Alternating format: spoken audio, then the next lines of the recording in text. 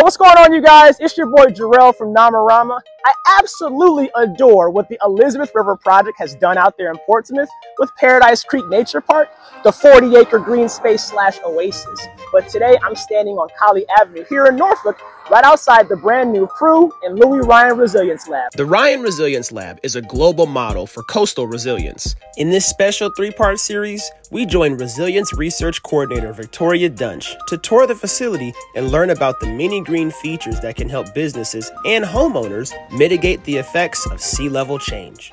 Oh, there she is!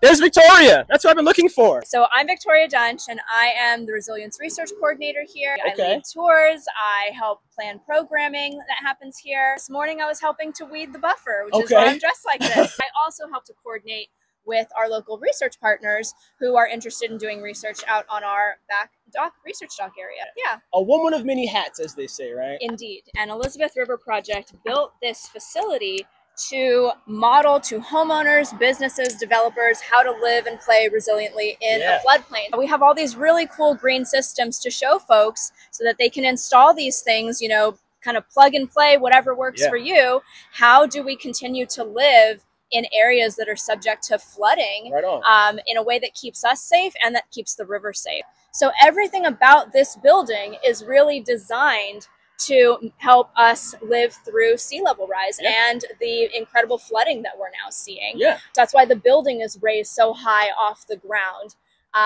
It's why so many things are on floating platforms. So I'm really excited to show you some of these things. So you mentioned green projects. This is a green wall is what it's called? Yeah, we have this green screen or green wall, however you want to phrase it. And so the idea is that you have plants like vines growing up the side of a wall, in our case, the south-facing side of the wall, because you have all of this solar energy hitting the south-facing side of the wall, and we want to be able to insulate the building so all of that greenery keeps all that solar energy from heating up the building. You save money. You're not contributing to climate change because where does that energy come from? It comes from burning fossil fuels like coal, oil, and methane gas. So using native species is a great example of how you can shield your buildings and keep them safe. So for example, one of the species that we have here is coral honeysuckle.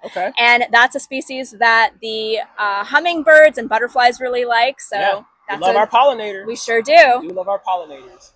So here we have a rain garden. And so rain gardens are much like normal gardens, except they've been excavated fairly deeply and then backfilled in with more absorbent soil. So here in Virginia, we have a lot of clay. Clay is not very absorbent, right? So we backfill in with these more absorbent soils that hold on to water and allow, ultimately the rain garden just allows the water to soak back down into the ground more gradually. And so everything about this site, the Ryan Resilience Lab, is designed to capture, filter, and absorb stormwater. And that's important so that we're not creating polluted runoff to the river.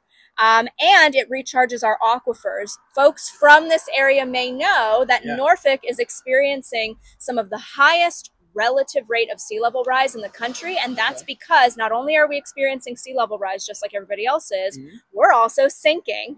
We're sinking because we've pulled so much water out of our aquifers. Interesting. So let the water soak down into the ground. Plus you've got native plants, another plug for native plants. Native plants have really long root systems. So again, it just makes it easier for the water to percolate down into the ground. I think it's the coolest part about this system, or this space in general, is a lot of these things you guys are doing are things that homeowners can do for themselves. So actually, when you come to visit us, we have all of these QR codes around the space, and what those are for, so people can scan those and then get a sense of, well, how much does that cost if I want to do that? Where do I get that system from?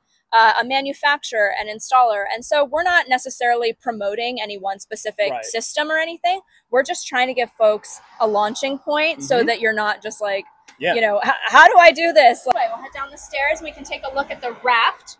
RAFT is an acronym. It stands for Runoff, Attenuation, Filtration, Technology. Just rolls off the tongue, I know. Runoff, attenuation, filtration, technology. Hang with raft. Me. So this raft was designed by a local Norfolk company called Infra SGA, and it's really cool. So the idea, I kind of like to think of it like a rain garden for the street. So when it rains and water builds up on the asphalt, and it would turn into polluted runoff in the river, but instead it can run in through the grates here, and this whole thing can fill up like a bathtub. And then again, the water can just soak back down into the ground. That's the name of the game. So again, we've got all these native plants here that can handle that level of inundation. So it's pretty cool. And then sometimes you will see like trash or things like that in here, but that's okay because then we can come in and clean it out rather than all of that going into the water. You got it. It is a systemic design so that you can put things like this next to roadways and intake water. But the idea is that it's cheaper to implement something like this than to have to redesign the wheel every single time.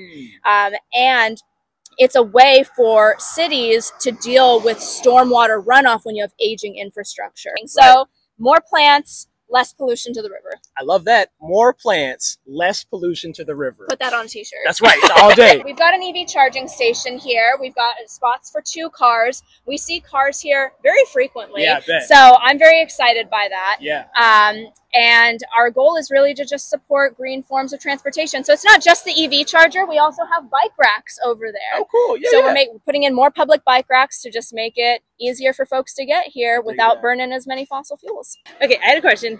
I've always heard that like Norfolk is second to New Orleans in terms of like worst cities for flooding. Is that true or is that made up? No, that's totally true. So Norfolk is the second city in the country most at risk of sea level rise because we are sinking. It's because of that relative rate of sea level rise I was telling you about. Yeah, I didn't know that. Speaking of flooding, and you notice the colors already, but the colors is actually a visual representation of data. So what you're looking at is sea surface temperatures here in Norfolk from the 1870s to 2023. So of course, blue is colder, red is warmer. And so as you progress through time, you can see down there towards modern day, our sea surface temperatures have warmed up a bit. So just the fact that our seas are warming contributes a little bit to sea level rise, contributes to some of the flooding. And then this whole thing, you may have noticed, is on these pilings. So this whole thing floats. So as the water would come in, this will then lift up. Precisely.